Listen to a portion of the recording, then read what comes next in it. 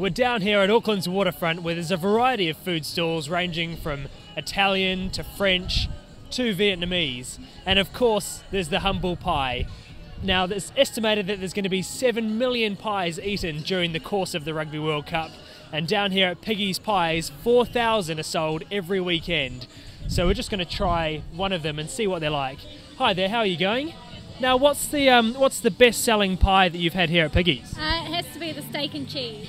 Do you reckon we could get one of those to try? Yep. Thanks very much.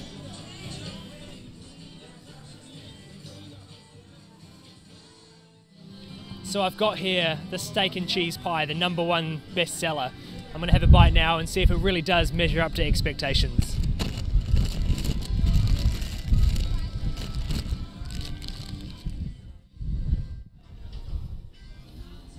That's not bad. In fact, that's very good. But then I guess with 7 million pies being sold this tournament, the people can't be wrong.